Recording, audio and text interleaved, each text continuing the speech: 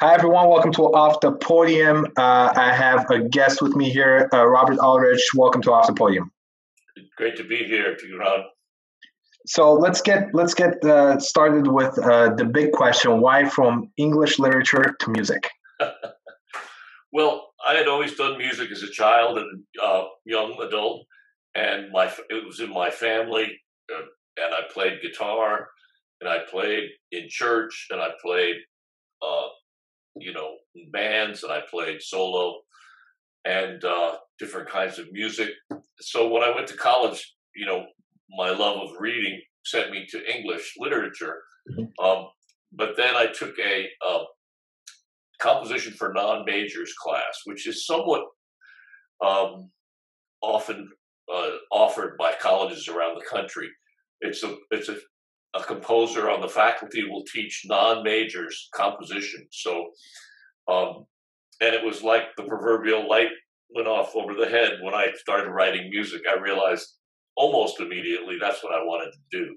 So uh, then I started taking music courses, but I couldn't finish a music degree there. So I took as many music courses as I could, graduated from college, took a year off, and then applied to New England Conservatory, and happily got in with not much experience for the master's degree in composition. So I was in Boston for 8 or 10 wonderful years before moving to the New York area.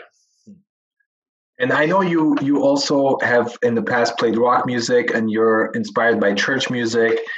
Why don't you tell us if that is part of your composition now, and how much of that was, part of your life early on?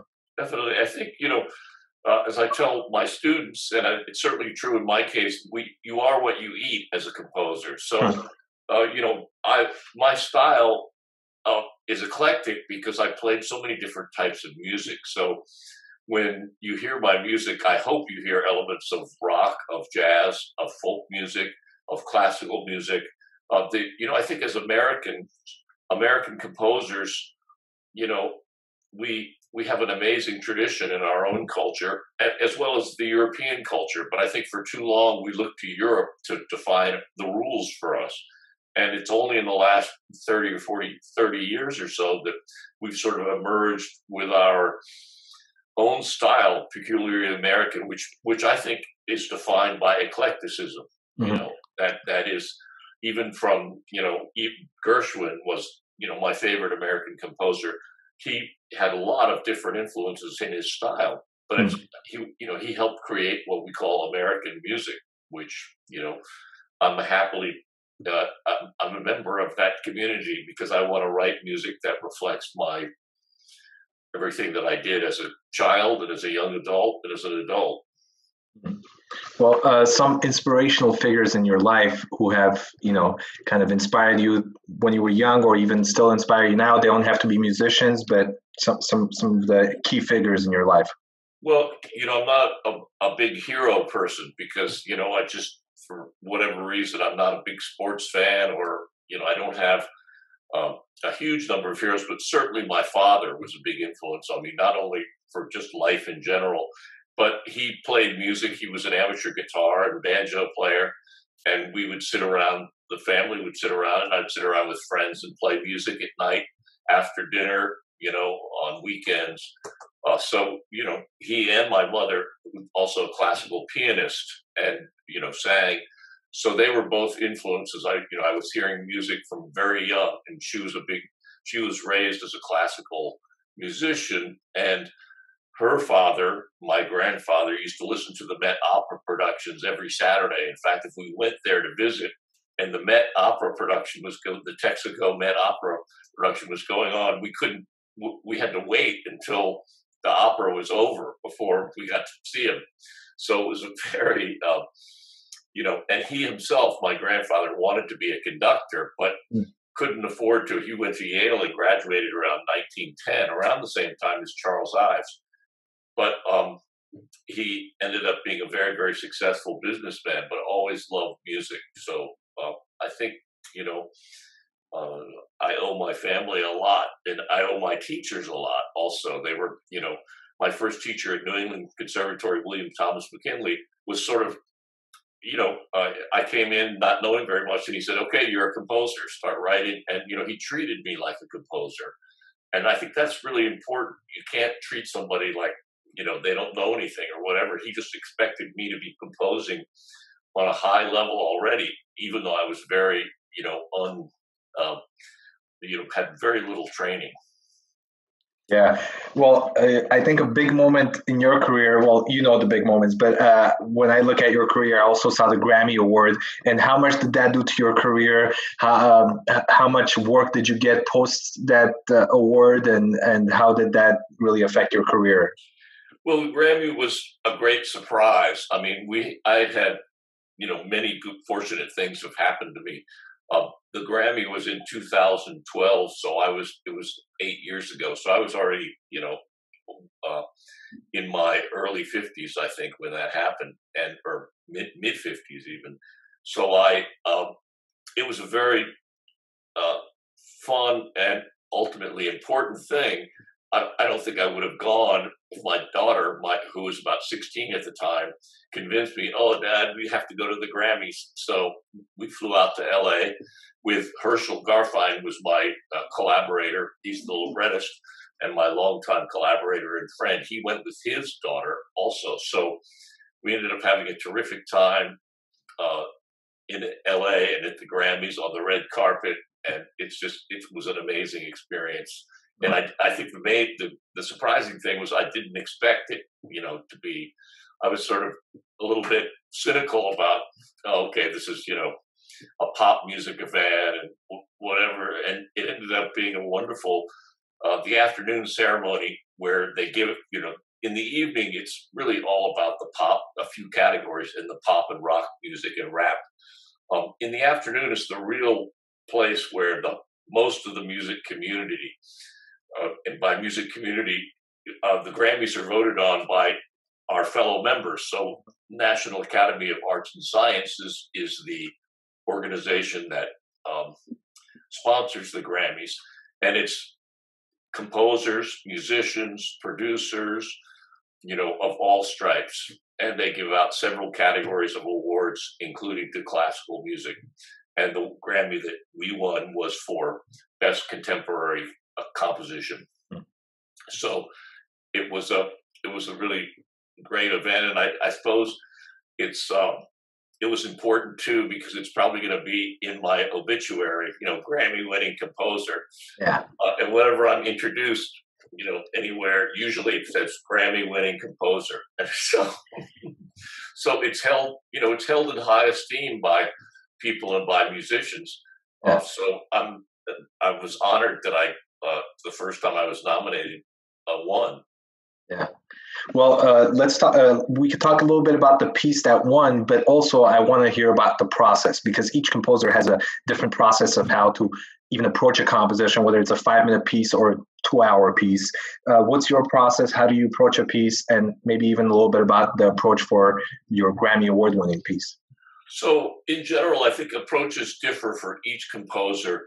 And they even differ within the piece because if you're asked to write a very short piece or you commission, it's a little bit different. Both my operas were 2.5 hours long. Just the music part of it. So because you have to. It takes a fair amount of time to put that together. A short piece you might write in a very short amount of time. So the process is different. In general, I don't like to start at the beginning because I always think that slows down an artist or a composer. So I like to, I tell my students and I tell myself, start in the middle of the piece, start with the climax. Where are you going? Find the emotional core. If I'm setting a poem or text for a libretto, I try to find where is the emotional core, the emotional climax, and get that going first so I know where I'm going. And I find that's better. If you start from the beginning, you don't know quite what you have, and it often leads to people getting stuck because they come up with a great opening, and yet, what comes next, and then they sort of get scared, and that's what slows people down. I think if you're writing at all ends, my wife is a painter, a landscape painter, And she, in her studio, she has about 5 different paintings going at a time, or little drawings or things. And I think a lot of visual artists work that way. So that's been influential to me as well, because, they'll go to this canvas and then this canvas and this canvas, and then maybe they'll work on this for more. But I think the whole theory of that is you don't want to get bogged down in one. And also you want to let another canvas inform the other canvases that you're doing. So I like that idea, and using it in music. I don't generally work on lots of pieces at once, but I work on lots of parts of pieces, the same piece at once. So I'll have something, at the climax. I'll have something I think is going to be an ending, a beginning, a development, and then gradually it just kind of comes together. Yeah. Well, since you're already speaking about all of these ideas, is there a piece, is there a genre, is there an instrumentation that you've always had in mind, you really wanted to compose and never had the opportunity to compose? Well, my operas, I really always wanted to write an opera, and I've been able to write 2 of them, both with the librettist Herschel Garfein, who's a wonderful writer and composer. And so opera was, a big goal of mine. And I think for many composers, it's the ultimate, because it combines, music, vocal music, instrumental music, sets, costumes, lighting, everything. So traditionally opera has been seen as a high watermark in civilization.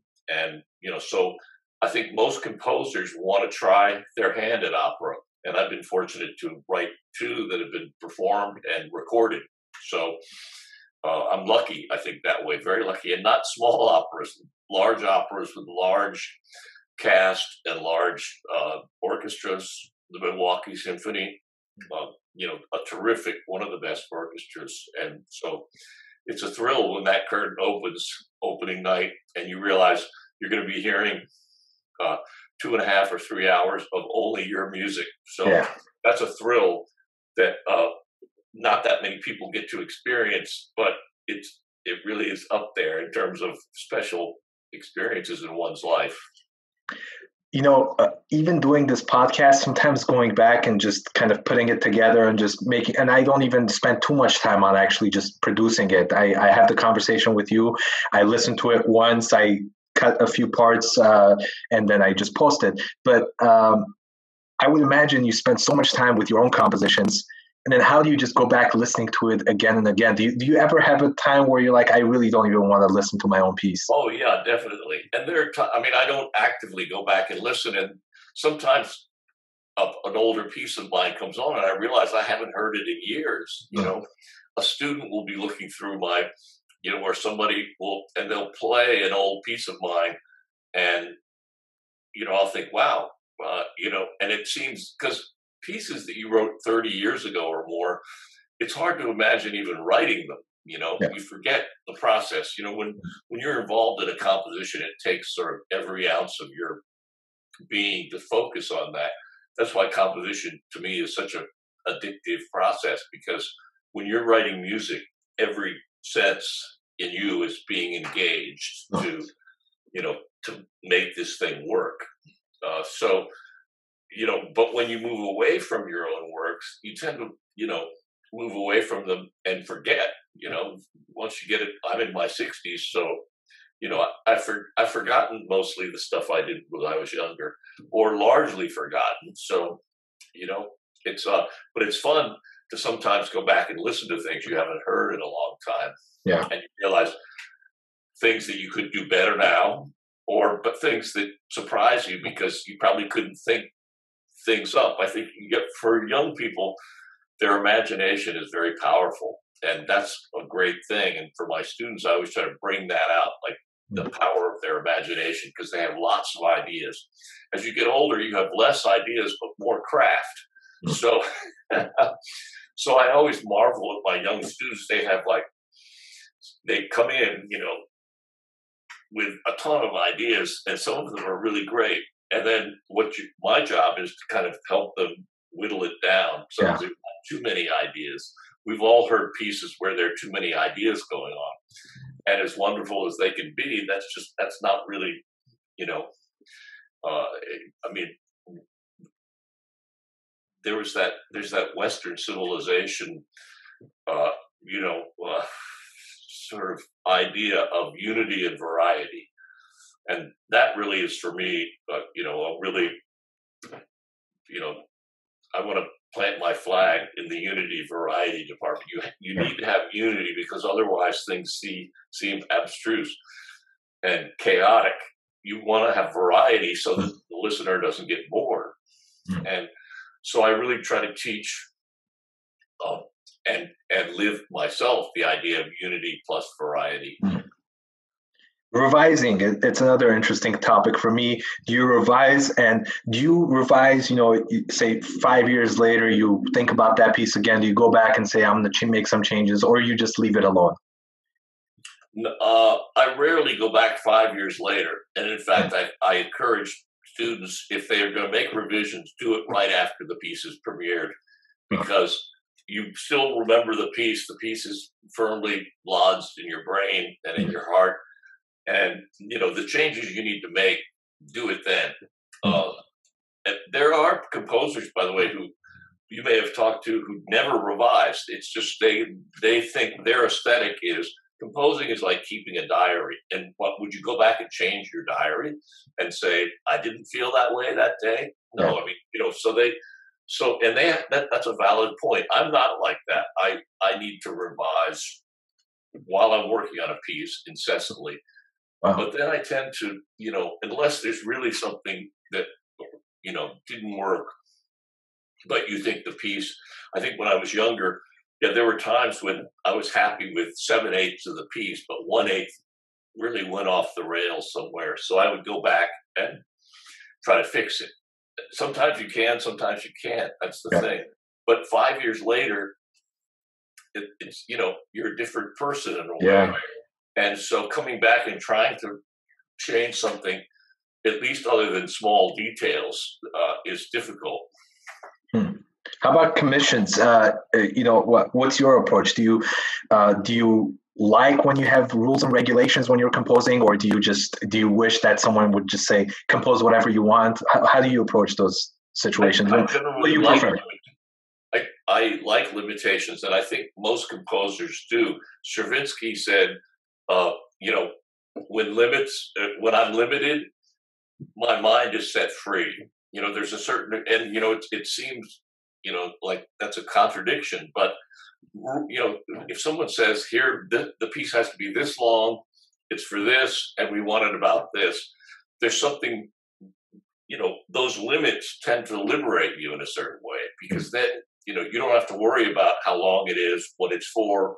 You know, all of that's been established for you. So yes, you know, orchestras tend to want, you know, to commission you to do a piece that's either going to be the first piece, it's going to be a concerto, you know, or whatever. Very rarely a second half piece, where the blockbuster pieces usually are the big, you know, the Mahler Symphony, the Beethoven Symphony, the Brahms, you know.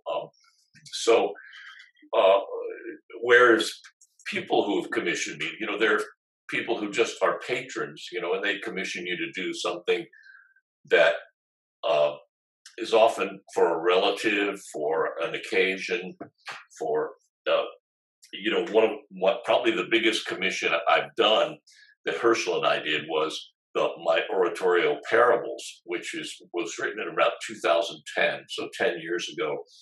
And I got a phone call from a conductor who conducted my work years ago around the turn of the millennium, 2000. And he said, look, we have a patron here who wants to have a composer write a piece for his mom's 90th birthday. And it's just got to have a hymn in it. That's the only thing. It's for orchestra, and it's got to have a hymn in it. So I think he was thinking like Mahlerian symphony with some kind of, you know, American hymn. And I said, look, can I get back to you? And I called Herschel and I asked, look, can we, are you interested in writing an oratorio? And he said, yes, you know. And so I called back the conductor and I said, look, can you go back to the patron and say we want to write a piece for orchestra, chorus, and 4 soloists? a much bigger piece than we had planned. And I said, and we'll take religion as the main theme of it. So I thought, okay, we're never going to hear from this person again. And then he called back like a day later and said, it's a go. And I said, then we worked out the money and, all the details. And it was, the performance was already set for like a year later. So this was a 50-minute piece. So basically all I did that year was work on parables, but we had to come up with the whole story ourselves. And Herschel did a brilliant job with the libretto. It was basically using the music of Christianity, Judaism, and Islam, and talking about the shared stories, the shared parables that all of those religions have. They're all monotheistic religions, and many of them have the same, different versions of the same story. And so that was that was something where the limitations were kind of open, and we needed to we needed to build the frame ourselves. It was very challenging, but very rewarding too. Well, with all that said, I'm trying to, and I asked this of many of my guests, what can we do to get more people interested in what we do? Because I just wish it was more people had access to it, or more people just were interested in it, because there are so many people who have access to it and are just not interested. Is there anything that we're doing wrong, or as musicians, or what should we be doing better? I mean, just some of your thoughts. Yeah, I mean, that's the big question for classical concert music, is how do you engage more people? Because when you look at the statistics, it's such a small audience relative to how many actual people there are. Education. I mean, when I was growing up, there was a music class in almost every grade that I had. And then, being in the high school choir or the high school orchestra was a really coveted thing. And my high school choir in Princeton, New Jersey, they toured, and it was concerts were packed. And so parents and families were very much involved in music. And then, but I think that world has largely been lost. I mean, there are still bands and choruses and whatever, but it tends to be the amount of music classes, K-12, is not that much. Given my daughter's 25, so when she went through school, I saw progressively that there was less and less music going on, and therefore, at certain levels, there were lots of kids interested, and then you gradually see it drop off through high school, and then I don't think most people resonate with classical music of the way we feel that they should. I mean, I always thought, okay, as I got older, classical music and concert music, of course, being a composer, it would be more important to me. But I stopped listening to as much other stuff and stopped listening to more concert music and recorded music and classical music, just because I feel like as you grow older, this is the music that can speak more to you as an adult. It certainly spoke to me as a kid too, but in a different way. And I just don't need pop music. I did it a lot as a kid, so I feel like that's in me. Whereas the classical music, I needed to sustain myself. So somehow we've got to get in the education system music more prioritized. And then I think the mistake that symphony orchestras have made, if I may be bold to say so, is this rigid sort of formula, which is start with an overture, go to a concerto with, either long on the top end, or, whoever you can afford that's just graduated from Juilliard on the bottom end. And then the second half, you've got the blockbuster symphony that's, by a well-known previous composer. And that just happens time and time again. And I think it seems it's a little remote to people, and when I've talked to people about hearing classical music that haven't had much experience, they always say, I mean, generally they say different things, but some of the things that crop up again and again, and it seems so formal. Those people are in tuxes, sitting on the stage, not moving, and there's one person waving his arms, and then everybody else is, And so it seems remote, like, when people hop around on stage at a rock concert, we know what that means, So, and there's some truth to that, right? That, that there's some kind of connection that we're not making that needs to be made, and opera even, I've noticed in going to opera that a lot of younger people go. It seems to have, in some towns like Nashville Opera, which premiered Elmer Gantry, this was 13 years ago. It was kind of date night. People, college students at Vanderbilt, various colleges, they would bring their girlfriend or a date to the opera because, that was a big deal. And whatever your musical training in opera, the story is the big thing, and you don't have to be that sophisticated in music to make the story the big thing, and to follow the story, you don't need that much sophistication. So I think that's what's really, when people go to see Wozzeck that's never been to an opera, they're drawn in by the story, the music, and they're drawn in by the intensity of the music. If they can't identify with it, because it's unlike what they've heard, they identify with the extraordinary intensity and the drama. So I think opera has a little bit of an advantage that way with the story, but symphonies, I think, have to find a way to make it, make the story, that a story is being told here, and a very important story. And I know orchestras experiment all the time, and we'll see. But and particularly now when there's no music, going on, what's going to happen when, now it's a whole other thing, because what's going to happen to the concert experience after this pandemic ends?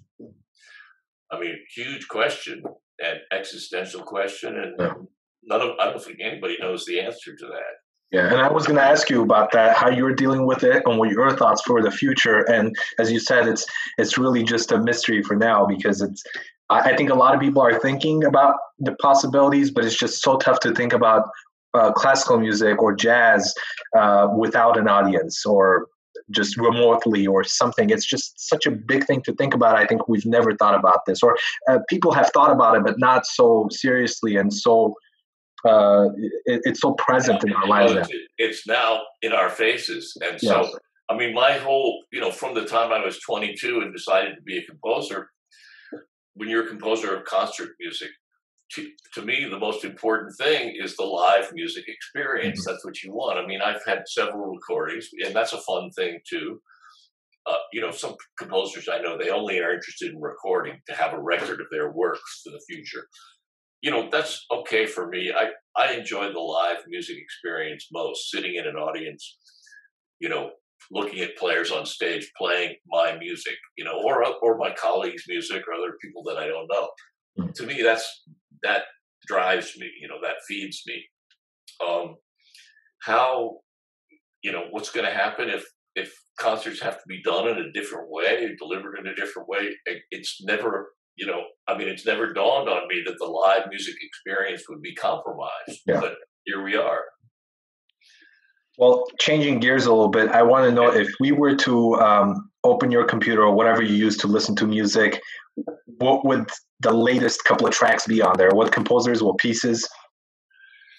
Well, when I'm writing, I don't listen a lot, because I tend to be influenced by what I'm hearing. If I hear Ravel, whom I love, I'll start that'll creep in to what I'm writing. Not that that's a bad thing, but I tend to listen less. And then when I'm not writing, I tend to listen to a lot of things.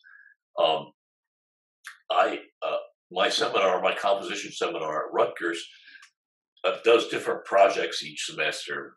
We'll do opera and musical theater one semester. We'll do collaborations with dance another semester. We did music in the fall. We did music for chamber music and strings.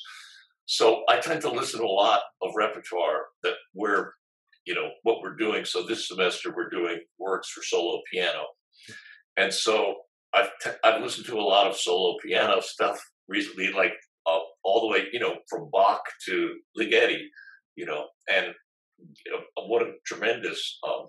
I'm not a pianist, so I didn't know the repertoire. I hardly listened to Chopin etudes, which are amazing. Ravel piano music, the Ligeti etudes are astonishing.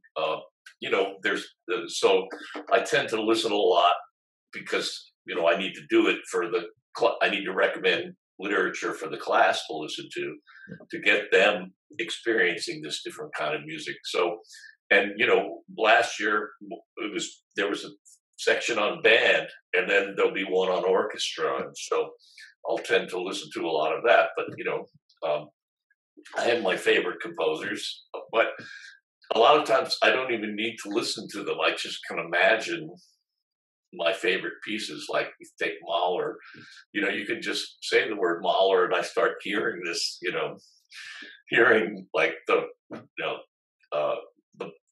Mahler symphonies I love. Yeah.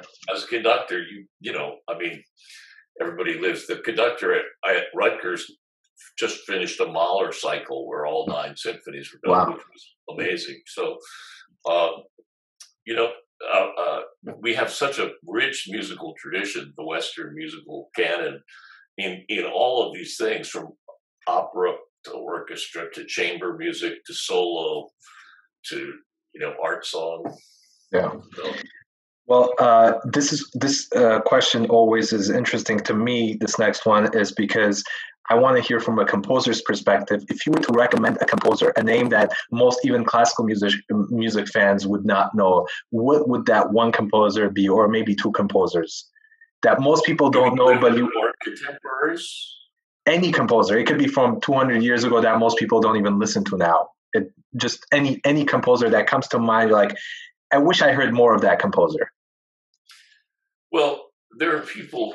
There are colleagues of mine and of music that I really like and think that it's underappreciated. There's a colleague of mine that she's an adjunct at Rutgers, and young composer, in her 40s, Amanda Harburg, who's writing some really wonderful music, particularly for winds and chamber music, but other things as well, orchestral music. She was one of the first women at Juilliard, woman composers 30 years ago. She was like the only woman in her class, in the 90s, early 90s. So that shows you how far we've moved. Women composers, there were so few, and now at Rutgers we have, it's not half women and half men, but it's 40%. So it's really, I'm really proud of that, as that there's a lot more attention being given to women composers. People who have been overlooked. Wow, there are a lot of stuff that's been overlooked. That's a deep question, Maestro. Yeah. But no, that's great. I'm happy you gave that name. I'll definitely listen to it, and hopefully some of the listeners as well. She's got a great website, and she's got some wonderful music, and being championed now by lots of people, as she should. And it's exciting to see a younger composer coming along and finding their voice and being discovered. So what's a life-changing moment for you? It could be musical or non-musical. Oh, there were a few. I guess one was to decide to be a composer, but that wasn't, it almost was like I had no choice. And I was young enough, when you're 21, and I told you when that light went off over my head that I wanted to be a composer, it's sort of like I had to be. So it wasn't a hard decision. Life-wise, I think later I thought about it. Wow, it must have been crazy to do that. And my parents were sort of like, "What?" And I see that same process going on with my students.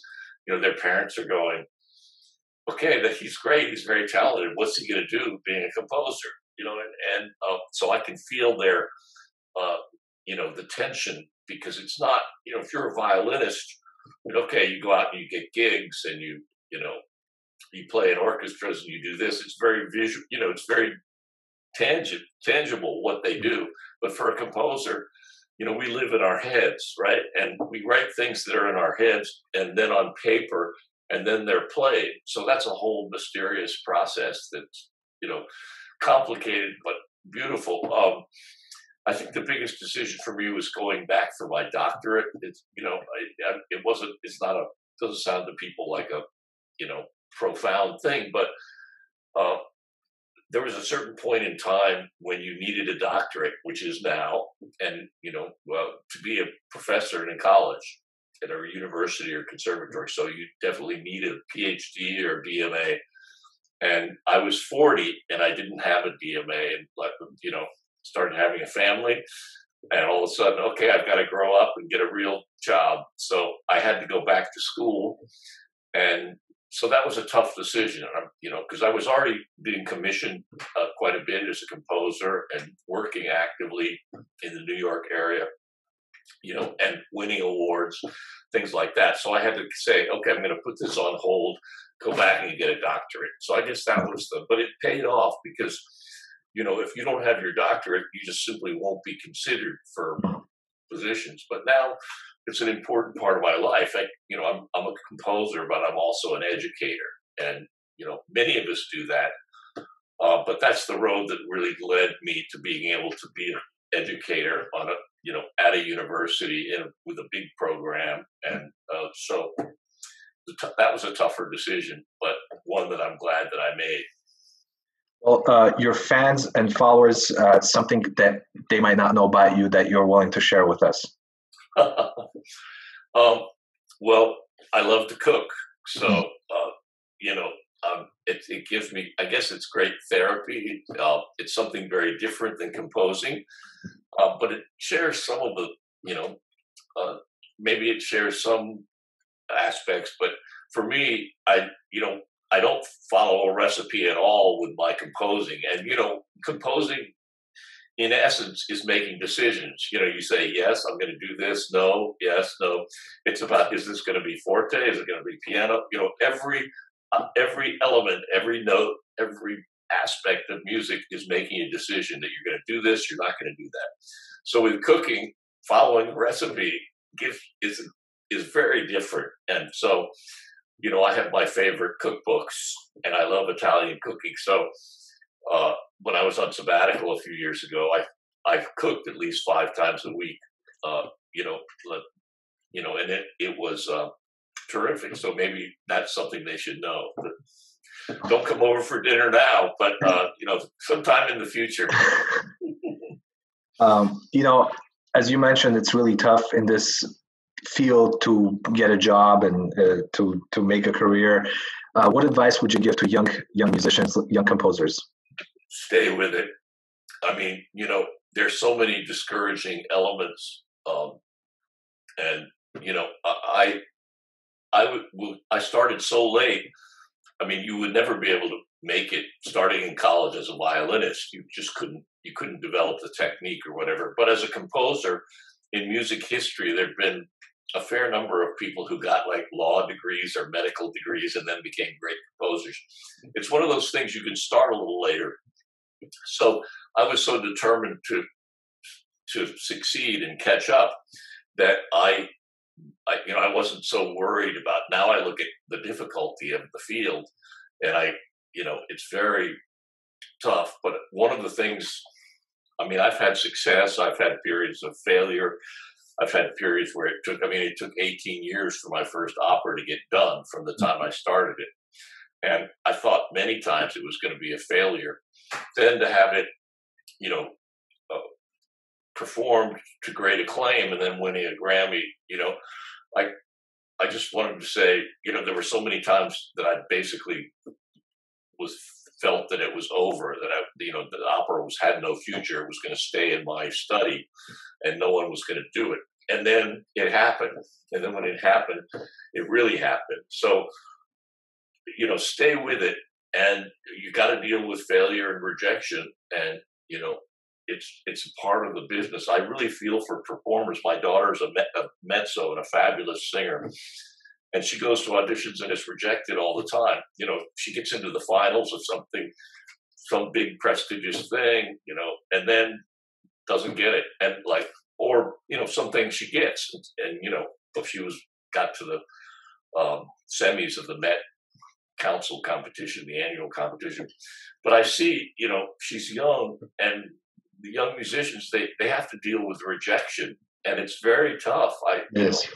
I don't know if I would have encouraged her but that's her gift. So she has a terrific gift, but you have to develop the psyche to accept, that failure or rejection, that they're, at the end, there are not that many good jobs or competitions or whatever. And a lot of people are trying for them, and conservatories are putting out, better musicians than ever now, but the jobs aren't necessarily growing, or the positions for people or the roles for people in the opera companies. So you really have, just stay with it. And for composers, I'd say, you don't think about early success. That happens to some people, that are sort of blind luck, get that early success, but most don't. So you have to wait, but the waiting can be great too, because then when it happens, you realize it's not just you were, picked somehow randomly. Yeah. You really, when I started to get successful, whatever successful means, I realized, I was old enough to really appreciate it and really know that I deserved it, and not just that, it was randomly given by a critic or by an opera company who picked you, or a conductor. So I think, the main thing, just stay with it. Yeah, that's tough. It's tough. And I was going to ask you about success. What does it mean to be a successful composer, a successful musician? If you don't win those big awards, are you still successful? It's so tough to deal with these things, Right. No, I mean, the thing for composers that's different than anyone else is you can still, if no one recognizes you, you can still sit in your room and compose. Emily Dickinson got, they found her stuff in a trunk, her poems. Composers the same way. We can, you could, I've often thought, okay, this is going to be, no one's commissioned this piece, but this is going to be a nice surprise for somebody after I'm gone, and so we have as a performer, it's tough, or conductor, you're relying on the outside world to say, yes, you can do this. Yes, yeah. You've won that. Yes, we've given you this job or this guest conducting thing. Same with actors. They always have to be looking to external forces to, but with composers, we can just sit in our room and compose. Yeah. And that's what you asked about what advice. You do that, sit in your room and compose, and, put yourself out there in some ways, and then wait for the world to discover you. They may not. Then you have to take the rewards you get from composing. And, I think most composers would tell you that the internal joy that you get from composing well, there's nothing like it. There's really nothing like it. It's in your head. It's on the page. Someone plays it, That process is, to me, the greatest thing. And, why I'm a composer and what I enjoy about that process. And even having done it many, many times and on many different genres and levels, it's still mysterious and fascinating, and always, just stimulating. Yeah. Well, last question for me. Do you have a piece that's sitting around that's no one ever played before? Sure. Yeah. And once in a while, I'll look back at a piece. I think most composers have something that they start and then don't finish, or, when you get to my, where I am in my career, not that it's that, that I'm that well known or anything. It's just you generally work by commission, meaning someone contacts you and says, hey, we're going to compose, we're going to commission you to write X. And, one of the unfortunate things I was supposed to have a meeting in mid-March with a well-known regional orchestra to commission a piece from me. And, that was going to happen. And now, so generally we work at my stage by commission. You get commissioned to do things and you do it, but we always have labors of love, and all of us, I think most of us work on something that's not commissioned, but because, I really want to write this piece, and so I do have, things lying around, and every once in a while I take a look at them and realize that, hey, this could be something. Yeah. And then other times I take them out and say, I don't know, or the occasion. But yeah, I think most composers have a secret piece that is not a commission that no one sees until maybe someone asks for it, or I myself have the desire to get it out there. I'm very lucky because I have a publisher, CF Peters, and they publish pretty much what I do. So I'm very, very fortunate in that, that I have a big publisher that I have an exclusive contract with. So I can actually, give them pieces that weren't commissioned and they'll publish them. So, but I'm very lucky. And most people, younger generation is more self-published now. And that's a good thing too, because you don't have to share 50% or 80% of the profits with your publisher. Yeah. But I love having a publisher, so that's fine. Yeah. Well, I did say last question, but I thought about this, and your wife is an artist, your daughter is a singer. Has there ever been a collaboration with sure. all three of you? I write, not with my wife per se, although I'm inspired by her painting, but with my daughter, both of my operas have been written with her in mind. She's a mezzo, and she has been since she's young. And so all of the lead roles in my operas, or ones that will be mezzo roles, because I'm hoping that she sings them one day. Okay. She certainly sung parts of them, and she was a few years ago when she was in high school. She was on this show From the Top, which features the radio show with Chris O'Reilly, and she sang some of Elmer Gantry on the show. So that was thrilling. It was in Santa Fe, and we went out to Santa Fe, and she sang Elmer Gantry with Chris playing, and I went to New England Conservatory with Chris O'Reilly. Oh. So that was a great kind of confluence of things. And to have your daughter sing your music is, that's amazing. So, yes, so I hope to collaborate with her in the future. Maybe she will even commission you one day. Yes, I think if you ask her, she thinks she can get it for free from me. So thank you so much for joining me. Yes, hey Maestro, great. It was very fun, and your show is great. And thank you. I look forward to talking to you and meeting you in person one of these days. I hope so too. Thank you so much. Conduct one of my pieces. I know. Yeah, that'd be great. That'd be awesome. Well, thank you so much. Have you conducted opera? Actually, that's one thing that I've been, really passionate about. I love opera. I just never had the opportunity, just arias, but I've never conducted a full-on opera. So one day. Yeah, I hope you get a chance to conduct opera. Maybe my operas one of these days. That'll be great. That'll be great. Well, thank you so much.